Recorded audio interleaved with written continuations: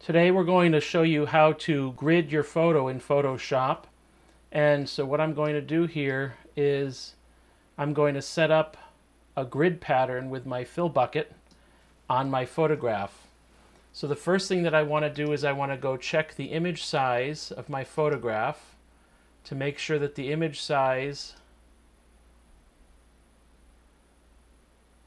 is set to the correct scale.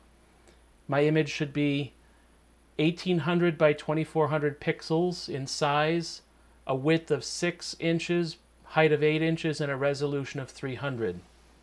Okay, and so our image is set that way and we're good. And so the next step we can do with our image is we can create a new layer on our image. And when we do that, we want to make sure that the color inside of the layer is set to none. And this new layer can be just called layer 1. It doesn't really matter. And we can hit OK. Okay, now when we do that, you'll notice over here in the layers palette that we now have a layer on top of our background, which is the image. At this point, what we're going to go up is File, and we're going to go New. Okay, and we're going to open a new file, and we're going to call this 1/4 inch grid. Okay, we set the preset to custom, and we make the width in inches 0.25 inches by 0.25 inches, and that's going to be exact in terms of a 1/4 inch by 1/4 inch grid. And we want to absolutely make sure we set the resolution of this little new document to 300 pixels per inch, because that's going to correspond with our photograph. And we want to make sure the background contents are set to transparent. And at this point, we're going to say OK. And when we do, we will have an automatic little image show up. And there it is. So at this point, we have a little tiny square. And what we're going to do is we're going to just say Select All, which is going to put the dancing ants around the entire square. And then we're going to go up to the Edit function, and we're going to put a stroke in of a certain color.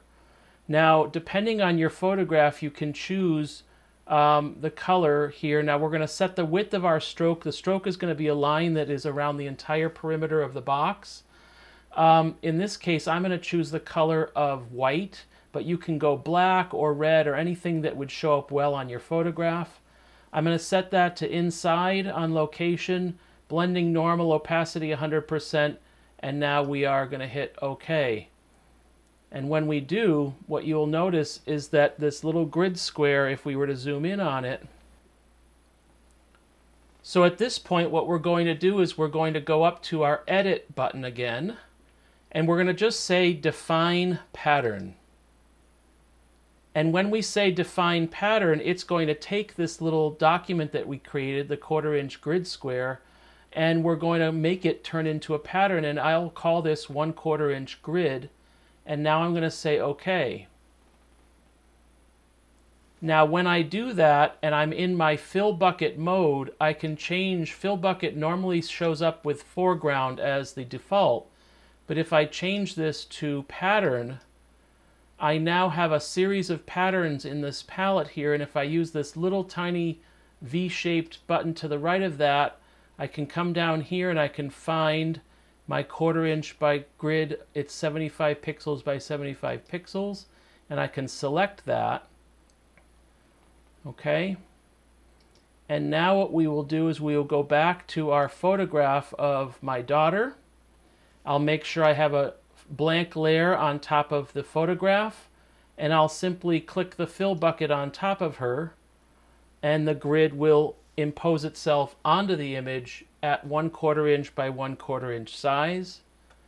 I would then recommend at this point that you go up to Layer and Flatten Image, and in flattening the image, it's going to press that grid layer on top of the photograph before printing. And at this point it will print, and you should print it true to scale, and your grid should print right on top of this photograph to be able to work. I hope you enjoyed that. Thank you very much. Take care.